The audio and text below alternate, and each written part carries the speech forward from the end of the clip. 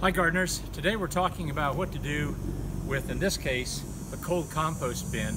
It's getting close to autumn, so it's going to slow down, so this is a good time to turn it, in my opinion, and let me show you why. I've taken off the top part here.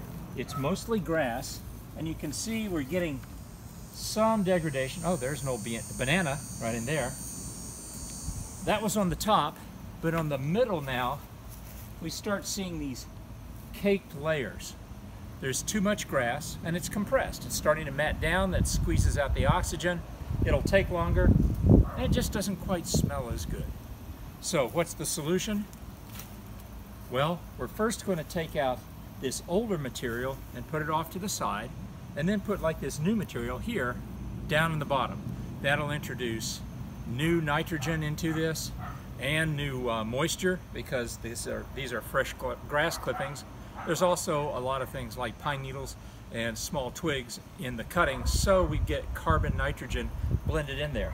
So I will dig this out, put it here, put in the new, then the middle, and then the old goes on the top. And as I need the old, I can just take it off the top.